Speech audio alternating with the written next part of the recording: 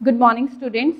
Today our topic of discussion is brief insights of GST. Before starting with the GST, I would like to tell you about why we need, why there arises a need for GST. We also had indirect tax structure, our old indirect tax structure.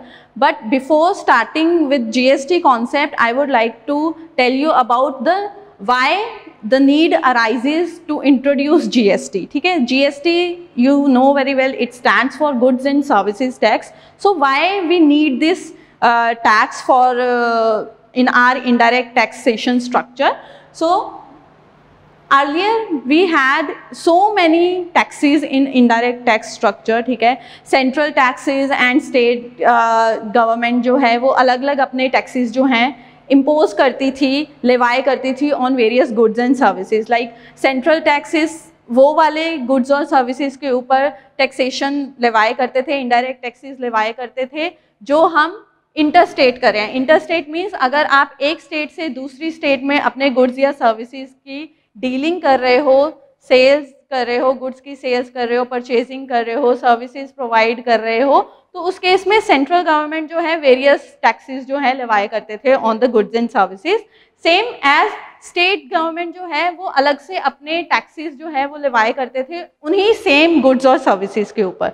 ठीक है, तो इतने सारे taxes हो जाते थे कि एक इंसान जो है वो कंफ्यूज हो जाता था कि उसके गुड्स और सर्विसेज के ऊपर कितने सारे टैक्सेस लगने हैं. ठीक है, जो भी गुड्स और सर्विसेज में वो डील कर रहा है उसके ऊपर कौन कौन से टैक्सेस लगने हैं. So it is very you can say it's a very difficult and complicated process. ठीक है, तो हमारा जो ओल्ड टैक्स स्ट्रक्चर था उसमें हमारे पास indirect tax structure, indirect taxes में earlier we had to main बाइफिकेशंस of taxes which is central tax and state tax. ठीक है, and then in addition to this central tax के ऊपर अलग से और टैक्सेस लग जाते थे. लाइक एक्साइज लग जाता था, यहाँ पे सर्विस टैक्स लग जाता था, सेंट्रल सेल्स टैक्स लगता था, कस्टम्स लगता था. ठीक है, स्टेट अलग से टैक्सेस लगा देती थी. वैट आपने सुना होगा, वैल्यू एडेड टैक्स लगता था गुड्स और सर्विसेज के ऊपर. एंट्री टैक्सेस लग जाते थे, लग्जरी टैक्स लग जाता था, लॉटरी टैक्स लग जाता था. तो वेरियस जो है वो टैक्सेस लग जाते थे, जिससे क्या होता था बहुत सारी कॉम्प्लेक्सिटी आ जाती थी. ठीक है, गुड्स और सर्विसेज के प्राइसेस जो हैं वो बहुत सारे इंक्रीज हो जाते थे, जिसकी वजह से हमें जीएसटी मेनली जो है इंट्रोड्यूस करना पड़ा for in our indirect taxation structure.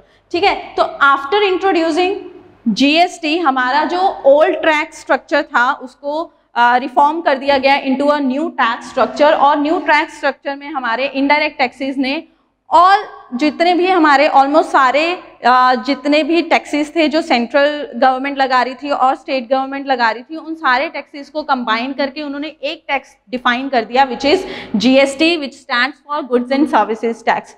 ठीक है, सिर्फ एक इनडायरेक्ट टैक्स जो अर्लियर भी हमारे ऊपर लगता था विच इज कस्टम्स, उसको छोड़ के बाकी सारे जितने भी और various types of indirect taxes थे वो सारे खत्म करके उसको एक ही टैक्स में सब्ज्यूम कर दिया गया which is goods and services tax. ठीक है, तो अभी as per new tax structure हमारा जो इनडायरेक्ट टैक्स का स्ट्रक्चर है that is GST, intrastate and interstate tax. ठीक है, अगर आप कोई डीलिंग कर रहे हैं, कोई भी गुड्स और सर्विसेज में डीलिंग कर रहे हैं, if it is with in the state, अगर आप एक ही सपोज आप पंजाब से हैं, आप पंजाब में ही अपने गुड्स या सर्विसेज की डीलिंग कर रहे हैं, तो दैट इज इंटरस्टेट सेल और परचेज ऑफ गुड्स और सर्विसेज. ठीक है, तो इंट्रास्टेट में क्या होता है कि आपके पास दो टाइप ऑफ जीएसटीज लगते हैं which is CGST that stands for central goods and services tax and SGST which is state goods and services tax. अब इंट्रा स्टेट में जब हम विद इन द स्टेट अगर हम कोई भी डीलिंग कर रहे हैं गुड्स और सर्विसेज में, तो उसमें दो टैक्सेस इसलिए लेवाई करे गए हैं ताकि सेंट्रल और स्टेट गवर्नमेंट में आपस में झगड़ा ना हो जाए कि अब सेंट्रल कहता है मैंने अपना टैक्स लेना है, स्टेट गवर्नमेंट कह रही है मैंने अपना टैक्स लेना है. तो उन सबको बैलेंस करने के लिए उन्होंने सीजीएसटी और एसजीएसटी लगाए.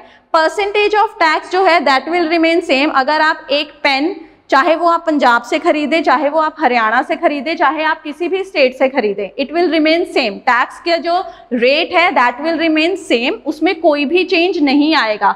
बस अगर आप वो इंट्रा स्टेट कर रहे हैं, मतलब विद इन द स्टेट कर रहे हैं, तो उसमें वो जो रेट ऑफ टैक्स है उसका बाइफिकेशन हो जाएगा equally between CGST and SGST। And in case of inter state उसमें क्या है, फुल अमाउंट ऑफ टैक्स जो है वो सेंट्रल गवर्नमेंट के पास चला जाता है। ठीक है, तो जब आप intra state with in the state sale कर रहे हैं या सप्लाई कर रहे हैं गुड्स और सर्विसेज की, तो उसके ऊपर जो GST लगता है that is CGST and SGST। And जब आप इंटर स्टेट सेल कर रहे हैं, इंटर स्टेट सप्लाई कर रहे हैं अपने गुड्स एंड सर्विसेज की, तो उसके ऊपर जो टैक्स लगता है that is IGST which stands for integrated goods and services tax. ठीक है, so this is the new tax structure after introducing GST. So like earlier, what were the features of indirect taxes in pre-GST era? Like before introducing GST, हमारे indirect taxes के क्या-क्या features थे, characteristics क्या थे? सबसे पहला nature of tax. Indirect taxes are very regressive in nature before GST। ठीक है, रिग्रेसिव का मतलब क्या है, अब आपका जो टैक्स है वो टैक्सेशन स्ट्रक्चर ऐसा होना चाहिए सो दैट उससे जो कंट्री है वो ग्रो करे, कंट्री के जो लोग हैं वो ग्रो करे, उनकी डेवलपमेंट हो, जो हमारी GDP है वो ग्रो करे। लेकिन इनडायरेक्ट टैक्सेस बिफोर GST में क्या होता था, हमारे जो टैक्स स्ट्रक्चर था that was very regressive in nature. उसमें हमारे प्राइसेस ऑफ टैक्सेस, जो प्राइसेस ऑफ गुड्स और सर्विसेज हैं वो बढ़ जाते थे, बिकॉज हमारे पास इतने सारे टैक्सेस लेवाई करने पड़ते थे।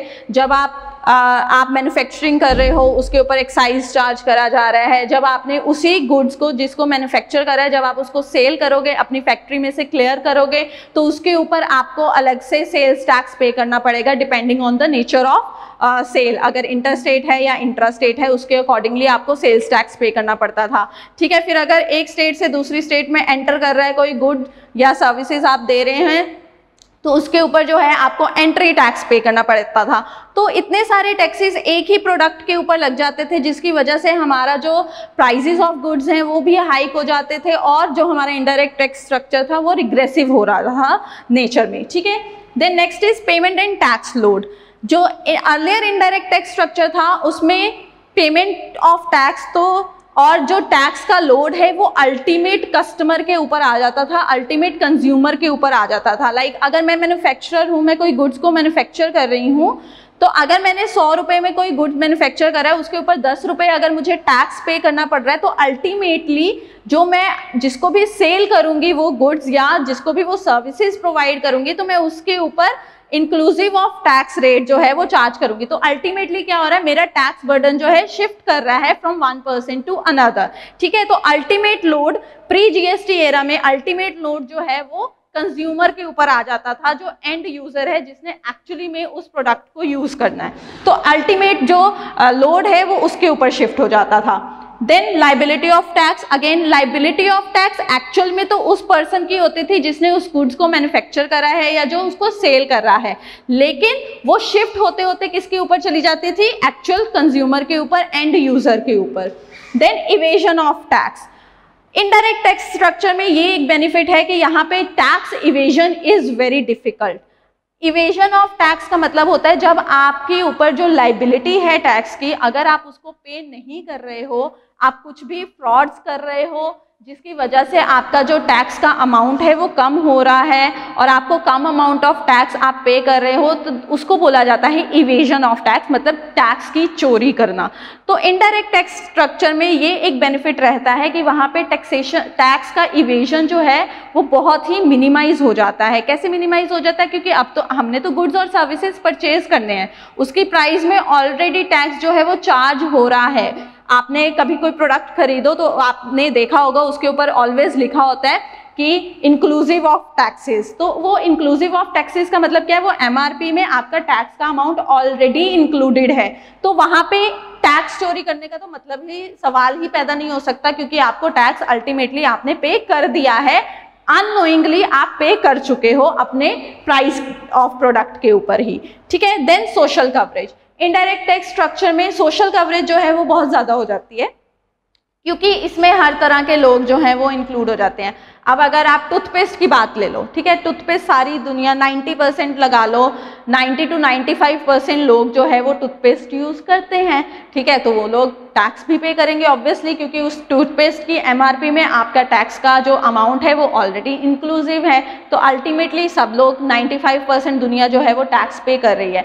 जब हम डायरेक्ट टैक्सेस की बात करते हैं तो उसमें ये थोड़ा सा डिसएडवांटेज रह जाता है कि वहाँ पे सोशल कवरेज जो है वो थोड़ी लिमिटेड रह जाती है। वहाँ पे सिर्फ वही लोग टैक्स पे करेंगे जो करना चाहते हैं और जिनकी इनकम जो है एक पर्टिकुलर लिमिट से एक्सीड कर रही है, ठीक है, उसमें से भी कुछ लोग चोरी करते हैं टैक्स की, तो वहाँ पे सोशल कवरेज जो है वो थोड़ा कम रहता है as compare to indirect tax structure. Indirect tax structure में हमारे सोशल कवरेज जो है वो ज़्यादा रहती है।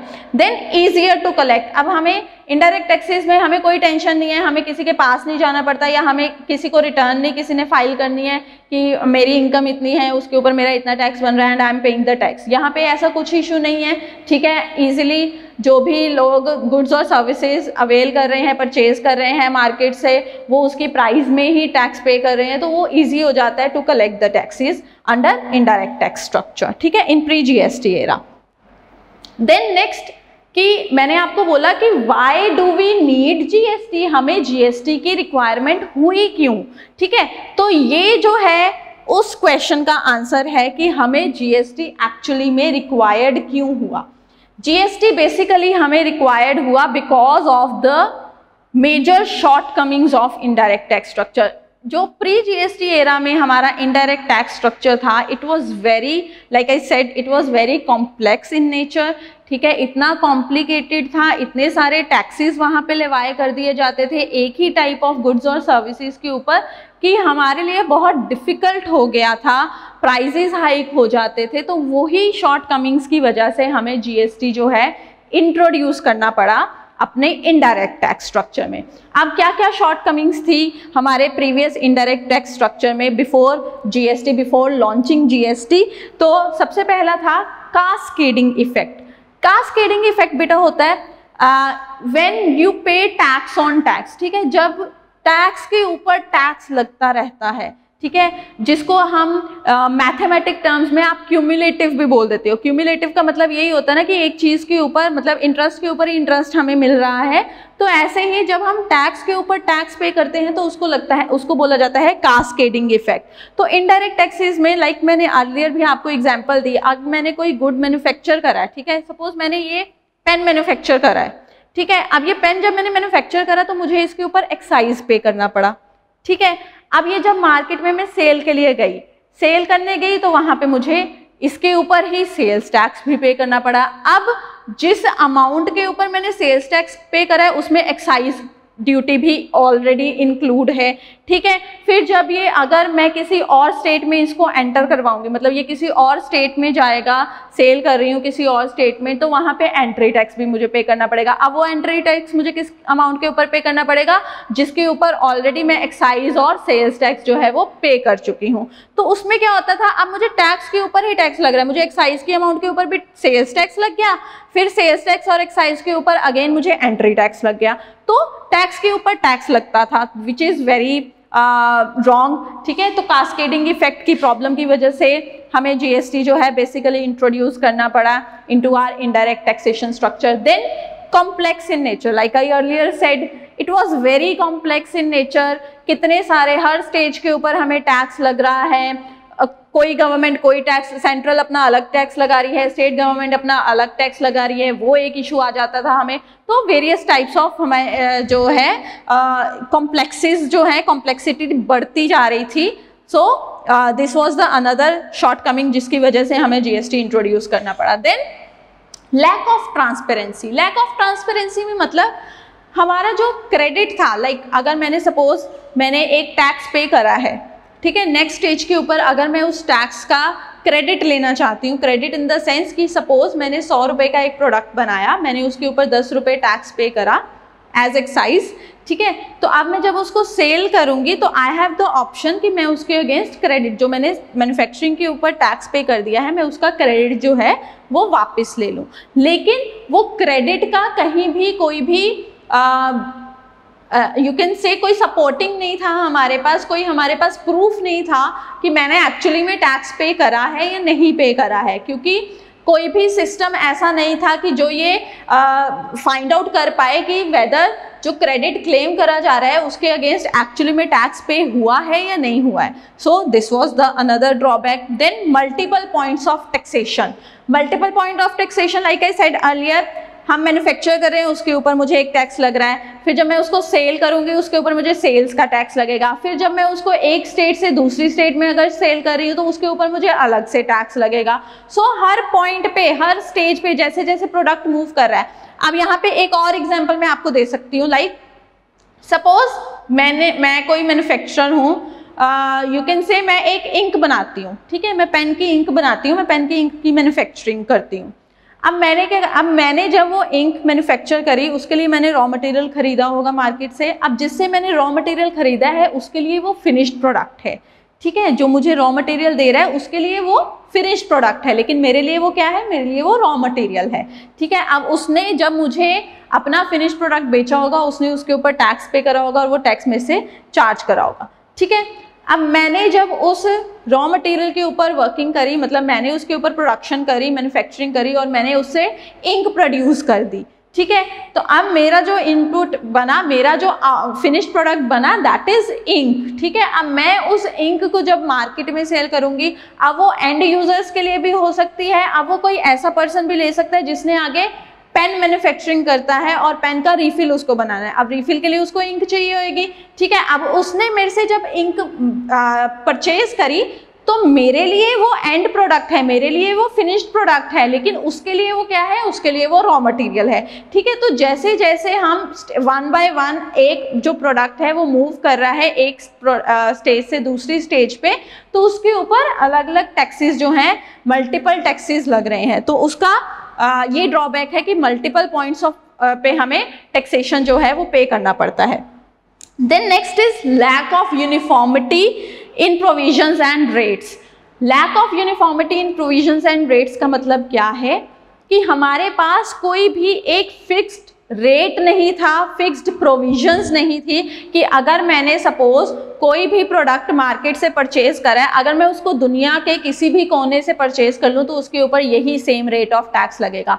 अर्लियर ऐसा नहीं होता था, ठीक है. अर्लियर जो है हर स्टेट क्योंकि अपने अकॉर्डिंगली रेट ऑफ टैक्स जो है वो डिसाइड करती थी, तो हर प्रोडक्ट का जो टैक्स रेट था वो डिफरेंट होता था. सर्विसेज के केस में भी ऐसे ही होता था क्योंकि स्टेट गवर्नमेंट्स जो है उसके ऊपर अलग से रेट जो है वो अपना डिफाइन करती थी एज पर देयर कन्वीनियंस. तो कोई भी पर्टिकुलर यूनिफॉर्म रेट नहीं थे हमारे पास in earlier indirect tax structure, which was the main drawback, ठीक है, जिसकी वजह से जीएसटी जो है लाइमलाइट में आया.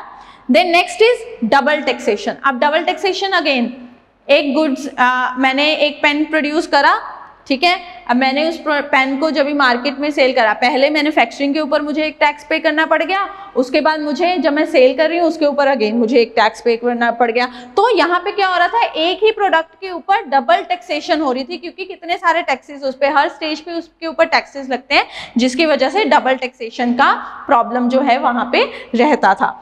Then multiple taxation again. अब मल्टीपल टैक्सेशन बेसिकली किस केस में होता है, मल्टीपल टैक्सेशन उस केस में होता है जहां सेंट्रल और स्टेट एक ही प्रोडक्ट, गुड्स या सर्विसेज कोई भी हो, जब वो उसको एक दोनों central government and state government एक उसको गुड्स के जैसे ट्रीट कर रही है, वो गुड्स के जैसे उसके ऊपर टैक्स लगा रही है, इनडायरेक्ट टैक्स लेवाई कर रही है, और एक जो है state government you can say कि वो उसको एज सर्विसेज कंसीडर करके उसके ऊपर सर्विस टैक्स लेवाई कर रही है. तो ये मेन मल्टीपल टैक्सेशन की पॉइंट प्रॉब्लम कहाँ पे आती थी, लाइक केटरिंग सर्विसेज. अब केटरिंग सर्विसेज में क्या होता है, वैसे तो वो सर्विस है, आप किसी पर्सन को अगर आप केटरिंग प्रोवाइड कर रहे हो तो दैट इज अ सर्विस, लेकिन गवर्नमेंट क्या कहती है कि इसमें तो आप गुड्स भी, फूड भी प्रोवाइड कर रहे हो और फूड जो है वो गुड्स है, ठीक है, वो गुड्स के अंडर आता है, तो वहाँ पे गुड्स के अगेंस्ट भी टैक्स पे करना पड़ता था, सर्विसेज के अगेंस्ट भी टैक्स पे करना पड़ता था, बिकॉज उसको दोनों के जैसे ट्रीट करना पड़ता था, जिसकी वजह से मल्टीपल टैक्सेशन का जो है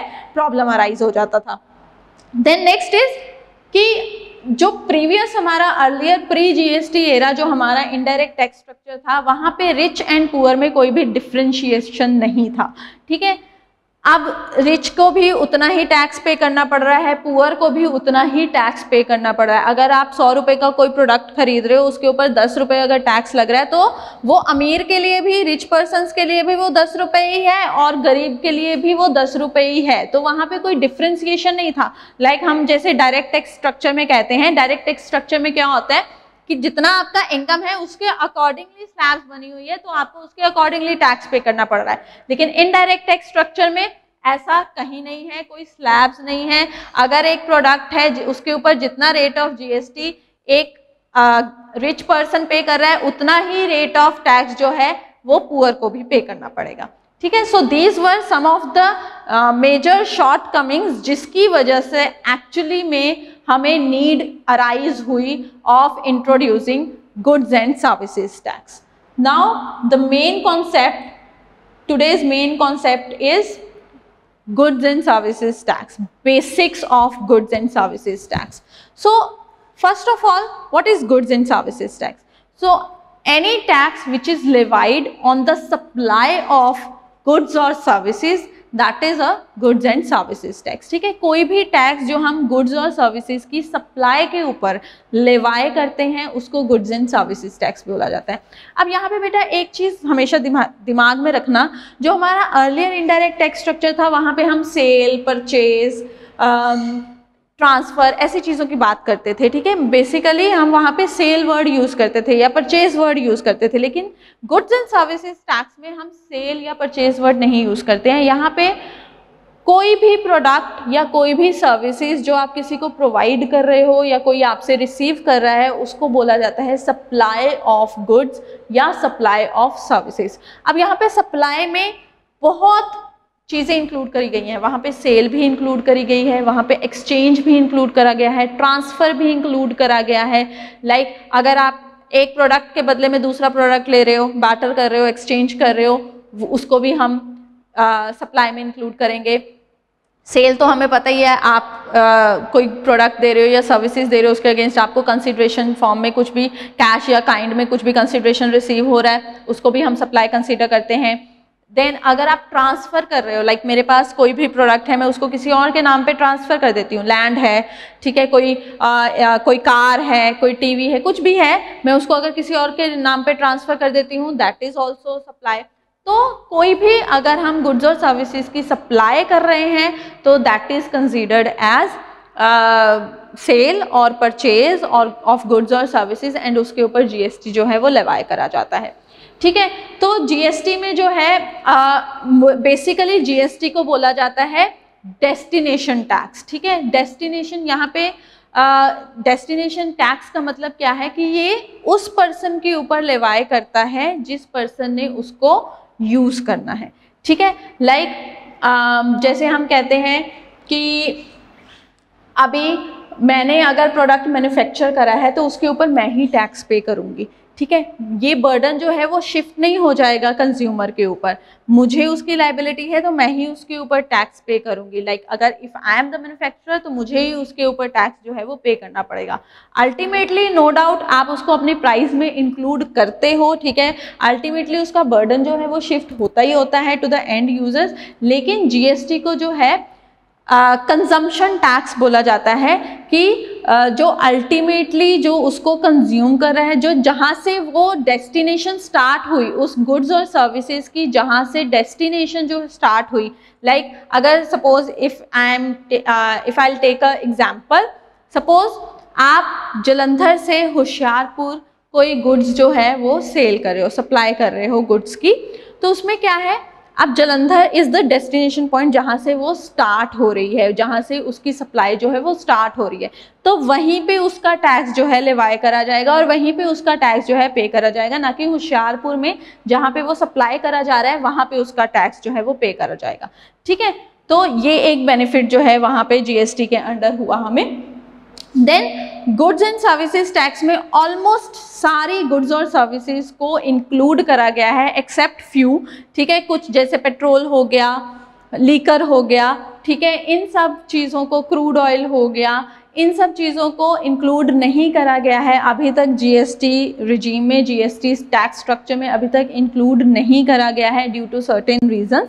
ठीक है, लेटर ऑन इसका मतलब ये नहीं है कि they are exempted from tax, उनके ऊपर अभी भी पुराने वाले टैक्सेस लिवाई करे जाते हैं, पुराना वाला जो हमारा इनडायरेक्ट टैक्सेस है वो लिवाई करा जाता है, लेकिन सूनर और लेटर इन सब प्रोडक्ट्स को भी इंक्लूड कर लिया जाएगा इन द जीएसटी रिजीम। ठीक है,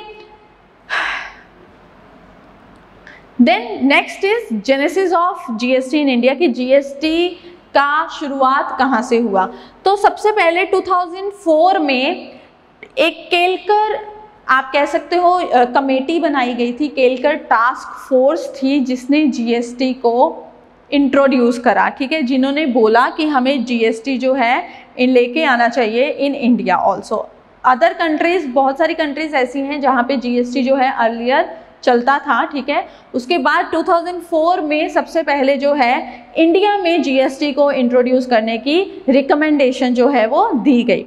उसके बाद 2007 में हमारे जो यूनियन फाइनेंस मिनिस्टर थे श्री पी चिदम्बरम, उन्होंने सेंट्रल बजट में ये अनाउंस कर दिया कि इंडिया में जो है जीएसटी इंट्रोड्यूस कर दिया जाएगा। ठीक है, तो 2007 में बेसिकली अनाउंस करा गया कि एक्चुअली में जीएसटी जो है वो इंट्रोड्यूस करा जाएगा इन इंडिया। देन 2016 में हमारे जो प्रेसिडेंट थे उन्होंने भी जीएसटी बिल जो है उसको अपनी असेंट दे दी थी, उन्होंने कंसेंट दे दिया था कि यस इसको इंट्रोड्यूस कर दिया जाए। ठीक है, तो अगर हमें कोई भी टैक्स जो है वो इंट्रोड्यूस करना होता है तो वो हम अपने एंड पे नहीं कर सकते हैं, क्योंकि हमारा एक कॉन्स्टिट्यूशन बना हुआ है। ठीक है, उस कॉन्स्टिट्यूशन में हमें वेरियस अमेंडमेंट्स करनी पड़ती है। वो अमेंडमेंट्स करने के लिए भी हमें पहले कंसेंट लेना पड़ता है। ठीक है, हमें अपने parliament, both the houses of parliament से कंसेंट लेना पड़ता है। अब प्रेसिडेंट जो भी हैं या प्राइम मिनिस्टर जो भी हैं उनसे कंसेंट लेना पड़ता है। उसके बाद जितने भी स्टेट्स हैं उनके जो फाइनेंस मिनिस्टर्स हैं उनसे भी हमें कंसेंट लेना पड़ता है। जब मेजॉरिटी ऑफ द कंसेंट हमें रिसीव हो जाता है उसके बाद ही हम किसी भी एक्ट को, किसी भी टैक्स को इंट्रोड्यूस कर सकते हैं इनटू आवर कॉन्स्टिट्यूशन। ठीक है, जो ऑलरेडी कॉन्स्टिट्यूशन में एग्जिस्ट नहीं कर रहा है। ठीक है, तो 2014 में हमारे प्रेसिडेंट ऑफ इंडिया ने इसको मंजूरी दे दी कि यस जीएसटी जो है उसको इंट्रोड्यूस करना है। देन 2016 में जो है हमारा जो एक बिल बन गया, एक कॉन्स्टिट्यूशन अमेंडमेंट एक्ट पास हो गया, 101st एक्ट। ठीक है, कॉन्स्टिट्यूशन में 101st अमेंडमेंट एक्ट जो है वो पास कर दिया गया 2016 में, जो जीएसटी के रिलेटेड था। ठीक है, जिसके अंडर सारी जीएसटी की प्रोविजंस, रूल्स वगैरह सब कुछ, रेट्स ऑफ टैक्सेस, वो सारा कुछ इस कॉन्स्टिट्यूशन अमेंडमेंट एक्ट में इंट्रोड्यूस करा गया। देन 2017 मार्च में वेरियस जो भी हमारे पास अभी, जैसे मैंने आपको बताया कि इंट्रा स्टेट अगर हम सप्लाई कर रहे हैं तो उसके ऊपर सीजीएसटी, एसजीएसटी लगता है। इंटर स्टेट सप्लाई कर रहे हैं तो उसके ऊपर आईजीएसटी लगता है। तो इन सीजीएसटी, एसजीएसटी ये एक्ट्स पहले कैसे बने, पहले इनका बिल बना। तो बिल कब बना? 2017 मार्च में इनका बिल जो है पास हो गया। ठीक है, सीजीएसटी का बिल बना, आईजीएसटी का बिल बना, एसजीएसटी का बिल बना, यूटीजीएसटी का बिल बना। तो ये सारे वेरियस बिल्स जो हैं वो इंट्रोड्यूस करे गए। जब इन बिल्स को मंजूरी मिल गई तो वो एक्ट में कन्वर्ट हो गए और जुलाई 2017 में जीएसटी जो है फाइनली इंट्रोड्यूस कर दिया गया था इंडिया में। ठीक है, 1 जुलाई 2017 was the date, you can say was the historic date जब हमारा जीएसटी जो है इंडिया में इंट्रोड्यूस करा गया, लॉन्च करा गया। So this was the basic journey you can say of introducing GST. Then next, what are the various features of GST? So अब अगर हमने कोई टैक्सेशन स्ट्रक्चर इंट्रोड्यूस करा है तो उसका कुछ बेनिफिट भी तो होना चाहिए ना। Like benefit in the sense कि उसमें कुछ करेक्टरिस्टिक्स भी तो होंगे।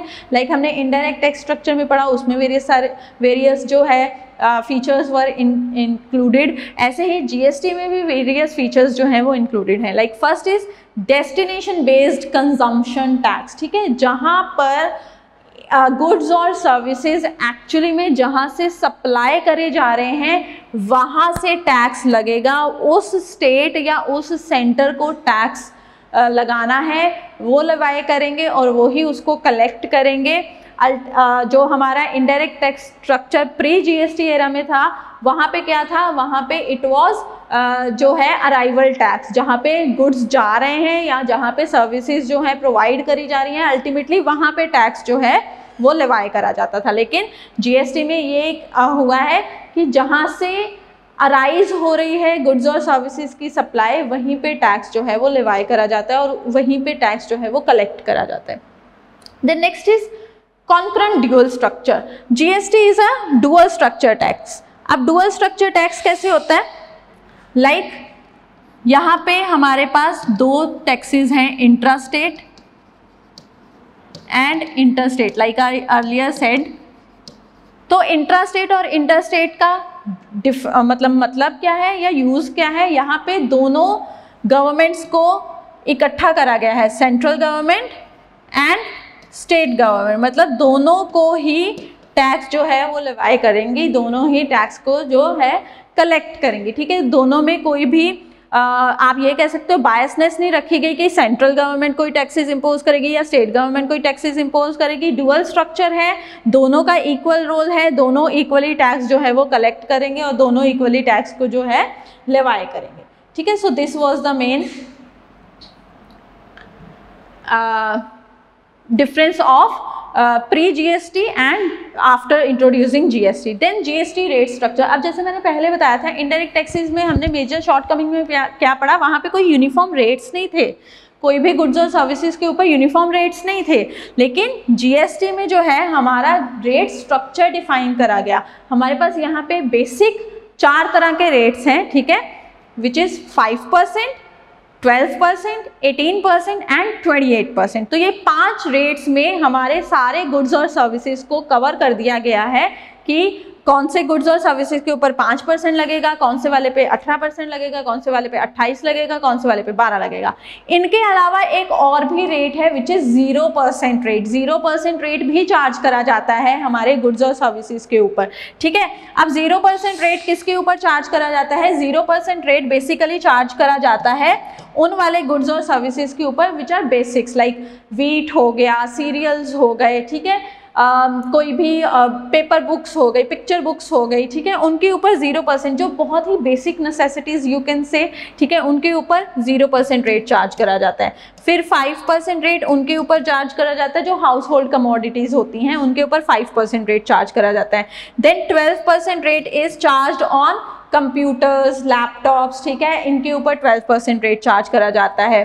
28% रेट जो चार्ज करा जाता है वो अदर देन जो 5 और 12 में कवर नहीं होती, उनके ऊपर 18% रेट चार्ज करा जाता है। और ये जो 28% वाला रेट है, ये बेसिकली जितनी भी लग्जरियस आइटम्स होती हैं उनके ऊपर, सबके ऊपर 28% रेट जो है चार्ज करा जाता है। आप रेस्टोरेंट में खाना खाने जा रहे हो, आप कोई कार परचेज कर रहे हो, आपने कोई लग्जूरियस आइटम और एसी, फ्रिज कुछ भी परचेज करा है, उसके ऊपर 28% रेट जो है वो चार्ज करा जाता है। सो ये रेट जो है वहाँ पे चार्ज करे जाते हैं। Then taxes subsumed under GST, like I earlier also I said कि वेरियस इनडायरेक्ट टैक्सेस को ही मिक्सअप करके, उनको ही क्लब करके हमारा जीएसटी जो है इंट्रोड्यूस करा गया है। तो हमारे वेरियस टैक्सेस जो हैं जीएसटी में सब्ज्यूम करे गए, लाइक एक्साइज को सब्ज्यूम करा गया है, यहाँ पे वैट को इंक्लूड करा गया है, सर्विस टैक्स को इंक्लूड करा गया है, ठीक है,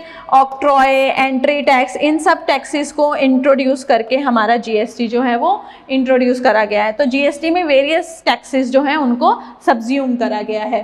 then input tax credit change, this is very very important. ये मेन फीचर है जिसकी वजह से जीएसटी जो है दैट केम इनटू फोर्स। ठीक है, इनपुट टैक्स क्रेडिट का मतलब क्या है? Like I earlier also I said कि सपोज आपने एक पेन मार्केट से परचेज करा 100 रुपये का।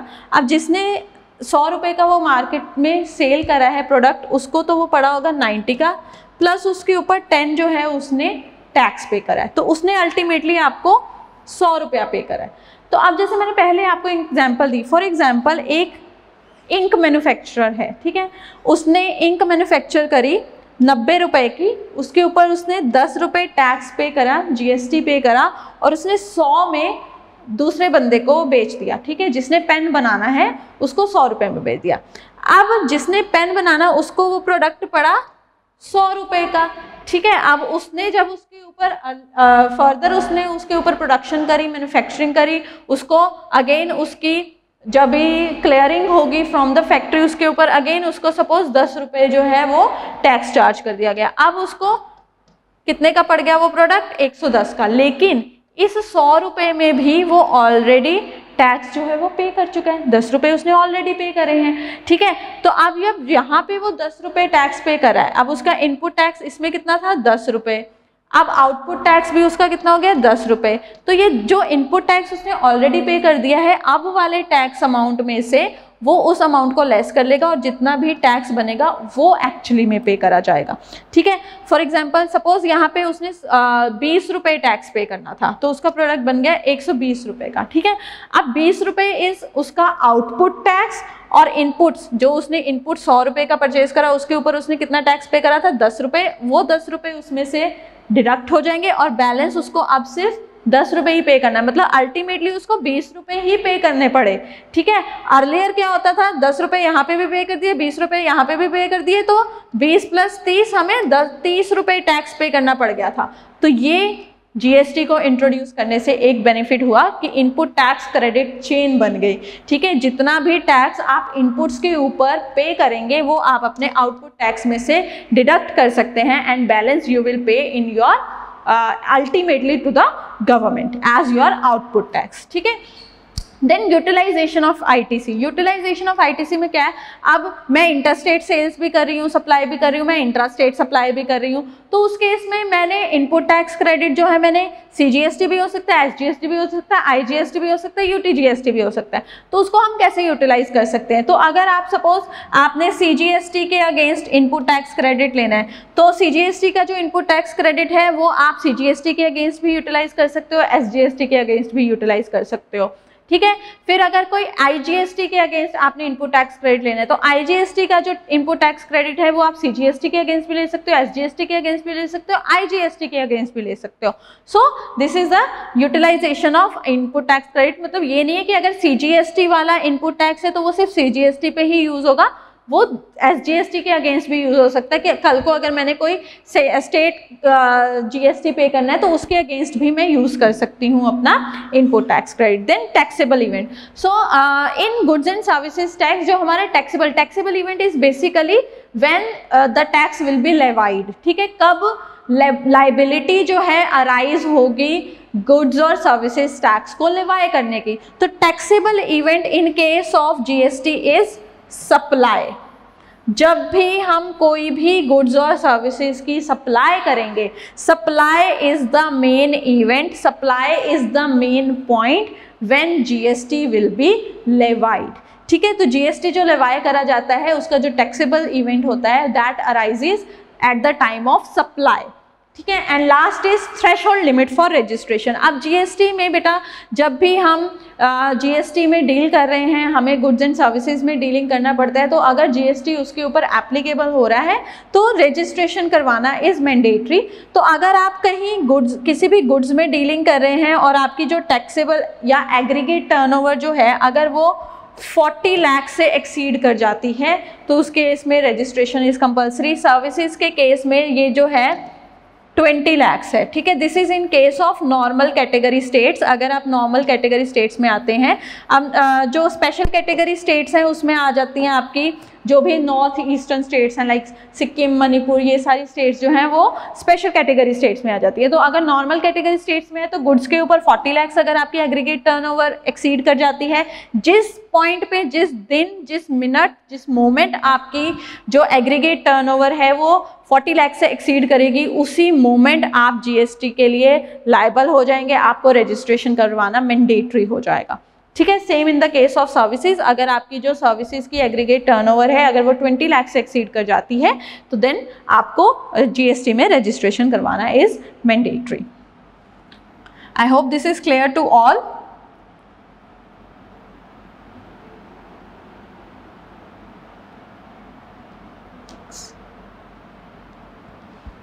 Now next is benefits of GST. GST introduce करने के बाद नो डाउट हमें बेनिफिट्स हुए हैं, ठीक है। जो भी इनडायरेक्ट टैक्सेस के मेजर शॉर्टकमिंग्स थे वो हमने सारे ओवरकम करे हैं आफ्टर इंट्रोड्यूसिंग जीएसटी, ठीक है। तो अब क्या हमें बेसिक बेनिफिट्स क्या हुए हैं जीएसटी को इंट्रोड्यूस करने पे? सबसे पहला है creation of unified national market. अब जैसे हमारे पास अर्लियर इनडायरेक्ट टैक्स स्ट्रक्चर में बिफोर प्री जीएसटी हमें क्या था, हमारे पास कोई भी यूनिफॉर्म रेट्स नहीं थे।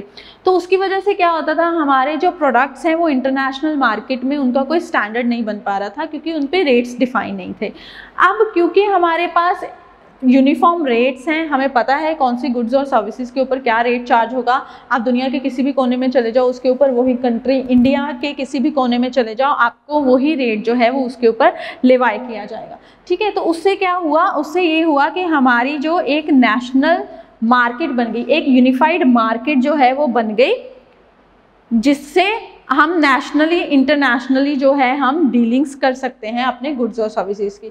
तो यूनिफॉर्म रेट स्ट्रक्चर आने की वजह से हमें ये बेनिफिट हुआ, जीएसटी की वजह से हमें ये बेनिफिट हुआ कि हमारी एक यूनिफाइड नेशनल मार्केट बन गई कि अगर आप एक प्रोडक्ट चाहे आप किसी भी स्टेट से खरीदें, किसी भी सिटी से खरीदें, उसके ऊपर सेम रेट ऑफ टैक्स जो है वो लेवाई करा जाएगा एंड चार्ज करा जाएगा।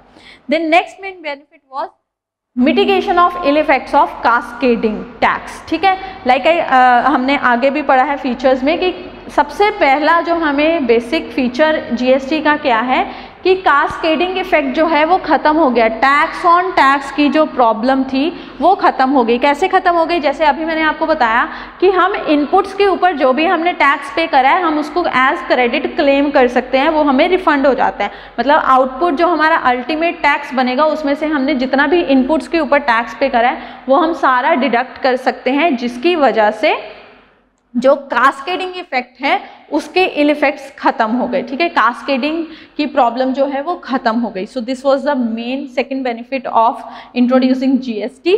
Then next is boost to make in India initiative. अब क्या हुआ, क्योंकि हमारी एक नेशनलाइज्ड मार्केट बन गई, हमारा रेट जो है tax structure, rates of tax जो हैं वो यूनिफॉर्म कर दिए गए। उसकी वजह से हमारे जो प्रोडक्ट्स हैं इंटरनेशनली हम उनको सेल परचेज कर सकते हैं। जैसे मेड इन चाइना आपने सुना होगा या मेड इन जर्मनी आपने सुना होगा। तो उसकी इस यूनिफॉर्म रेट स्ट्रक्चर की वजह से हमारे इंडिया में जो है मेक इन इंडिया का जो इनिशिएटिव है उसको स्टार्ट करा गया है, ताकि हमारी जो इंडियन गुड्स हैं, इंडियन गुड्स और सर्विसेज जो इंडिया में ही प्रोड्यूस करी जा रही हैं उसको फॉरेन कंट्री, फॉरेन मार्केट में भी उसका जो स्टैंडर्ड है वो इम्प्रूव हो, ठीक है। And last is increase in government revenue. This is expected, ठीक है। कुछ हमने अभी 3-4 साल में ये चीज़ देख भी ली है कि इंडिया की जो गवर्नमेंट का रेवेन्यू है जीएसटी इंट्रोड्यूस करने के बाद इम्प्रूव हुआ है as compare to pre GST. Pre GST के कंपैरेटिवली जीएसटी इंट्रोड्यूस करने के बाद हमारा जो रेवेन्यू है, गवर्नमेंट का जो रेवेन्यू है फ्रॉम इनडायरेक्ट टैक्सेस वो इम्प्रूव हुआ है। देन नेक्स्ट इज जो भी टैक्सेस सब्ज्यूम करे गए जीएसटी में, जैसे मैंने आपको पहले भी बताया जीएसटी में हमारे वेरियस टैक्सेस जो हैं सब्ज्यूम करे गए। सीजीएसटी के अंडर हमारे ये वाले मेन टैक्सेस जो हैं वो सब्ज्यूम करे गए थे। Central excise, additional custom, service tax, surcharges and all जितने भी सेस वगैरह लगते हैं वो सारे सीजीएसटी में इंक्लूड कर लिए गए। जितने भी स्टेट के टैक्स लगते थे इन प्री जीएसटी, लाइक वैट हो गया, एंटरटेनमेंट टैक्स हो गया, एंट्री टैक्स हो गया, लग्जरी टैक्स हो गया, लॉटरी टैक्स हो गया, ठीक है। ये सब स्टैम्प ड्यूटी, ये सब टैक्सेस जो हैं ये हमारे एसजीएसटी में सब्ज्यूम कर दिए गए, क्लब कर दिए गए। और आईजीएसटी में हमारा सिर्फ एक ही टैक्स जो है इंक्लूड करा गया which is CST, central sales tax, ठीक है। जब आप एक स्टेट से दूसरी स्टेट में सेल या परचेज करते थे अर्लियर अपने गुड्स की, तो उसके ऊपर सेंट्रल सेल्स टैक्स लिवाई करा जाता था, जो अब सब्ज्यूम करके बन गया है आईजीएसटी। जब भी हम इंटीग्रेटेड इंटरस्टेट सेल कर रहे हैं, इंटरस्टेट सप्लाई कर रहे हैं गुड्स और सर्विसेज की, तो उसके ऊपर आईजीएसटी जो है वो लिवाई करा जाता है, ठीक है। Then these are the rate structure of GST.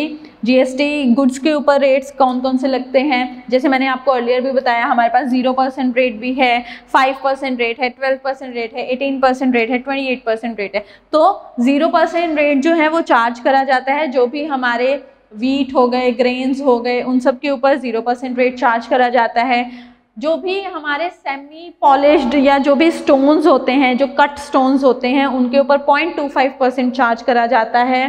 5% जो है बेसिक हमारी हाउस होल्ड कमोडिटीज़ जो हैं उनके ऊपर 5% चार्ज करा जाता है। शुगर, स्पाइसेस, ऑयल, टूथपेस्ट वगैरह, इन सब के ऊपर 5% रेट चार्ज करा जाता है। जो कंप्यूटर्स वगैरह हैं, लैपटॉप्स वगैरह हैं, उनके ऊपर 12% रेट चार्ज करा जाता है।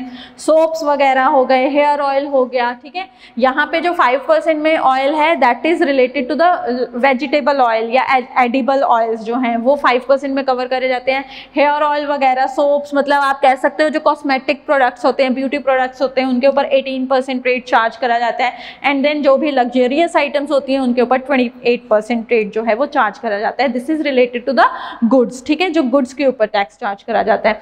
देन नेक्स्ट इज सर्विसेज के ऊपर कौन कौन सा जीएसटी का रेट जो है वो चार्ज करा जाता है। 5% इज बीइंग चार्ज ऑन अगर आप कोई भी ट्रैवलिंग सर्विसेज ले रहे हो, लाइक कैब है, एयर ट्रैवल कर रहे हो, ट्रेन में ट्रैवल कर रहे हो, तो उसके ऊपर 5% जीएसटी चार्ज करा जाता है। जो बेसिक सर्विसेज हैं विच इज रिलेटेड टू कोई भी गवर्नमेंट ऑफिस के रिलेटेड कोई भी सर्विसेज है, गवर्नमेंट से अगर आपको कोई भी सर्विसेज मिल रही है या गवर्नमेंट को अगर आप कोई भी सर्विसेज दे रहे हो तो उसके ऊपर 0% जीएसटी जो है वो चार्ज करा जाता है। देन जो 12% है मूवी टिकट्स वगैरह हो गई, ठीक है, विच इज अंडर 100 रुपीज़ जो भी आपकी मूवी टिकट्स होती हैं उसके ऊपर 12% रेट चार्ज करा जाता है। अगर आप केटरिंग वगैरह की सर्विसेज दे रहे हो, आउटडोर केटरिंग है, थिएटर है, आउटडोर थिएटर है, एम्पी थिएटर जिसको बोलते हैं, तो उस पर 18% रेट ऑफ जीएसटी जो है वो चार्ज करा जाता है। एंड अम्यूजमेंट पार्क्स हो गए, गो कार्टिंग, ये सब जो मतलब लग्जूरियस सर्विसेज में आ जाती है जिसकी डेली नीड नहीं है इंसान को सर्वाइवल के लिए, तो उसके ऊपर 28% रेट ऑफ जीएसटी जो है वो चार्ज करा जाता है।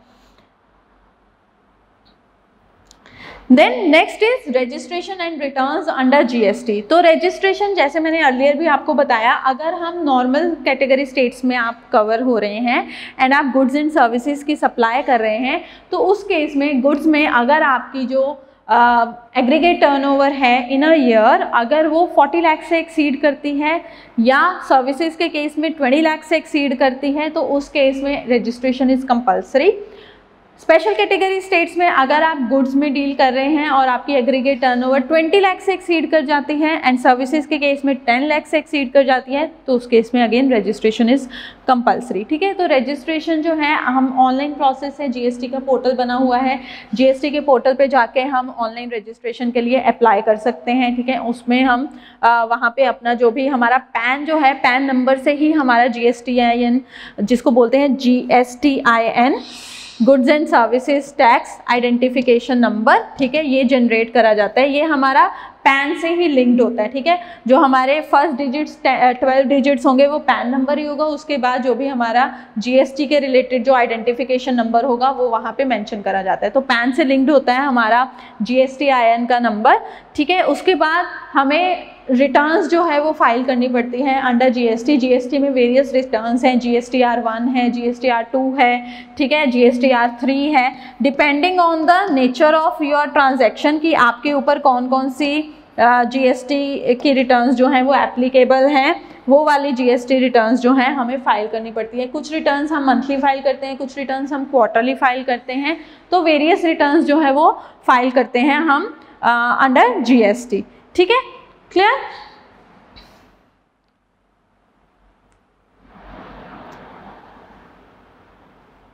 इसके बाद एक how to decide which tax to Levi.